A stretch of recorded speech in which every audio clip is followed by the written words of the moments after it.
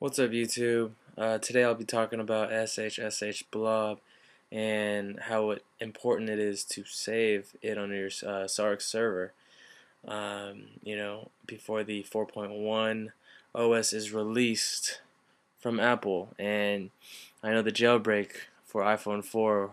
We are all waiting for it right now, and as soon as that comes in, saving your blobs before that will be in handy, just in case something goes wrong with the 4.1 upgrade, or you accidentally upgrade it and you want to downgrade it.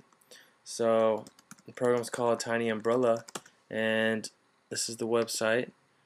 Um, if you already downloaded this before, you should download it again because they have a new version. The current version is this. Let's see. So just download the program and let it run. Let's see.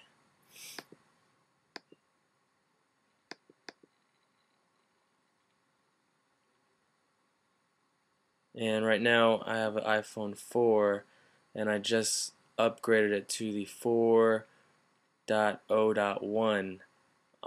Unfortunately, according to the website, you cannot save your 4.0 blobs anymore.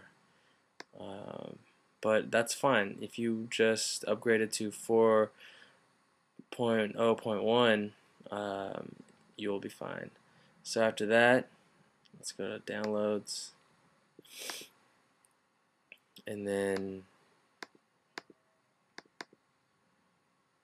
let's open it.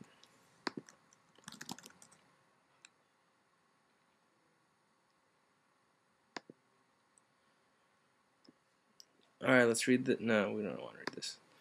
So basically, I connected it, and the iPhone 4 is hooked up. And all you gotta do is just save my SHSH. And everything looks good here. And yeah, just don't touch this and just save it. And for iPhone 4 users, just plug and play basically. And for other devices, you just got to go to advanced options, and if you upgraded to 4.0, like let's say if you're on a 3GS and you already did the 4.0 upgrade and you didn't save your blob, you can just simply go to iPhone 3GS and just select that and then save it, and from there you can downgrade from 4.0 to 3.1.3. I have a video as well that shows you how to downgrade. So basically, this phone is saved, so just in case I want to downgrade back to 4.0.1, I can, because Apple will not allow you to do that anymore.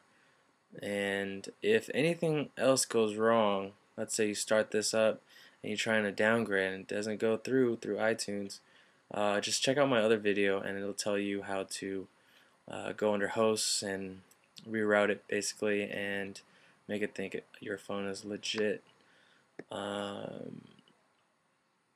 Yeah, and everything should be fine after that. So we're just waiting for the jailbreak of iPhone 4, and I'll keep you all posted.